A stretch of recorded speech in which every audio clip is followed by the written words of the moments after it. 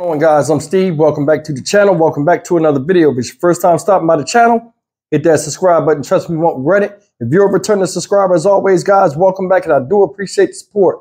Guys, look, we got big news out of the Kissimmee St. Cloud area regarding this dude right here. Everybody knows who he is, Stephan Stearns. And in relation to the disappearance of 13-year-old Madeline Soto. Now, a trial date has been set already. I mean, this thing is still hot in the news and on social media. They done set a trial date already. Take a look at this video, and I'm going to tell you right now, they're not playing with this dude. They're going to do whatever they can to keep him behind bars and start this thing going. Check it out. Has been set for the prime suspect in the death and disappearance of a 13-year-old girl. Madeline Soto was found dead in a wooded area in St. Cloud. Stephan Stearns has not been charged in her death, but will stand trial in May for dozens of child sex charges. Channel 9's Daryl Matthews has covered every development in this story. And Daryl, Stearns is due back in court next month. Yeah, Martha, April 2nd, to be exact, will be his arraignment date, April 24th, pre-trial, and the trial May 13th. And now the state attorney's office tells me that those are set arraignment dates unless they're waived. And in this case, Stearns did waive that date, and those were the next court dates picked by the court system.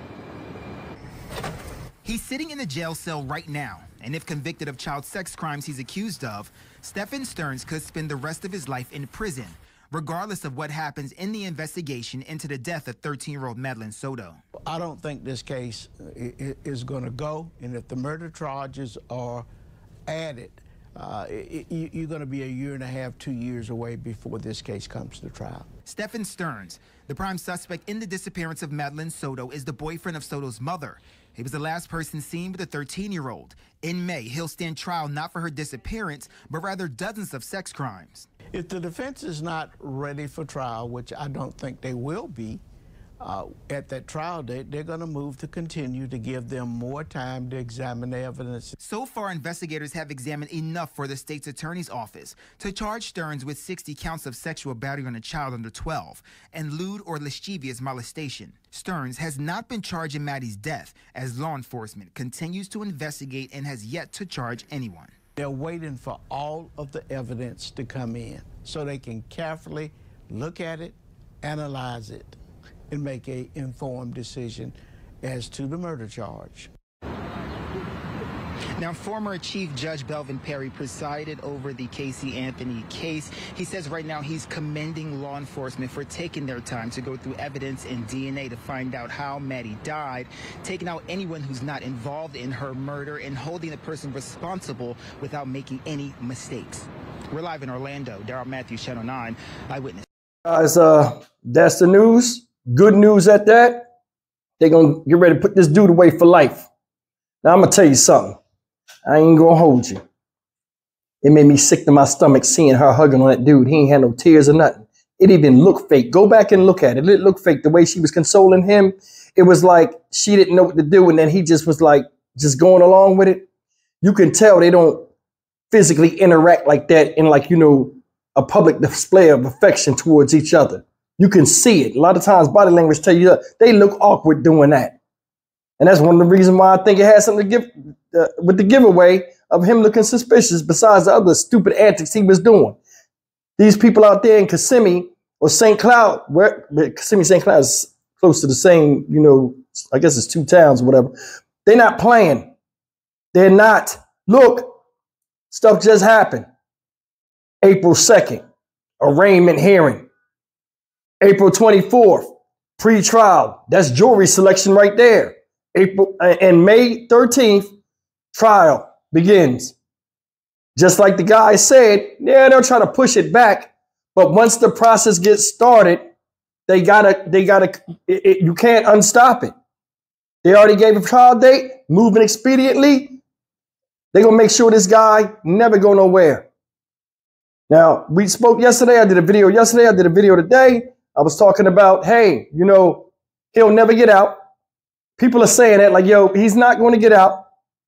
This is a bad stain, you know, on a city, well, with their name attached to it because he was from there and it happened in that area.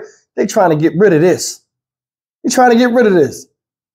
You know what I'm saying? It should never happen here in Florida or anywhere else. But this whole thing, they moving really quick. I mean, you got to admit, they moving fast with this.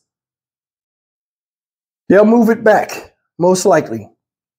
Like the guy said, you know, they're going to say, hey, we need more time. We need more time. The more time they take, they're still investigating the other stuff because they got him dead to rights with these 70 counts of the stuff on his phone. So he's only going to court for that. He's not going to court for said, you know, whatever happened to her. Remember, the autopsy report and all that stuff got to come back, the findings, forensic findings and all of that. It may take time. We looked at other court cases I've done. They took months to get back. This one might not be no different, even though like she was freshly, you know, she wasn't dead that long. But there it is right there. The longer the time they take, more time it is for them to convict him with murder charges they have to. I applaud them. I do. Now, I wish they would do this with a lot of other cases that are out here. Get them in and get them out. This case right here, you know, as sickening as it is, and whether, you know, you blame other people and say other people are involved in it, because I don't even want to mention the mother right now. I don't. It's about him right now. It is. And I believe she's guilty of something. But this guy, they're not playing with, and they're going to push for justice swiftly and get him behind that. You know, I mean, he's already in jail. They're trying to get him in that penal system fast.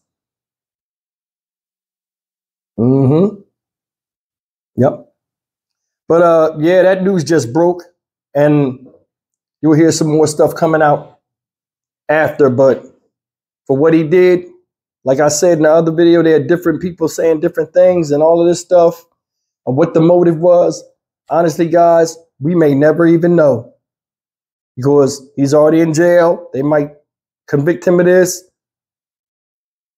because they said the other trial, you know, they go to, you know, deal with him about her disappearance and what happened to her. That's going to be another 1.5 years, 2 years away. So for what they got, they'll just ride with that. Sentence this guy, whatever he gets sentenced to, you know, it's going to be life behind bars. So, I mean, it's kind of exciting, but it's not, because he's going away for a long time. Or, depending on what they say, he could be pushed with the death penalty, which I'm hoping he get, because this guy's lower than low. I'm Stock Market Steve for the Dynamic Reason channel. As always, like, comment, share, and subscribe. Like I said before, no matter what this guy goes through or what he's sentenced to is in no way, shape, or form equal to the pain and misery he caused this young girl who tragically lost her life, Madeline Soto. I'll see you in the next video. Take care.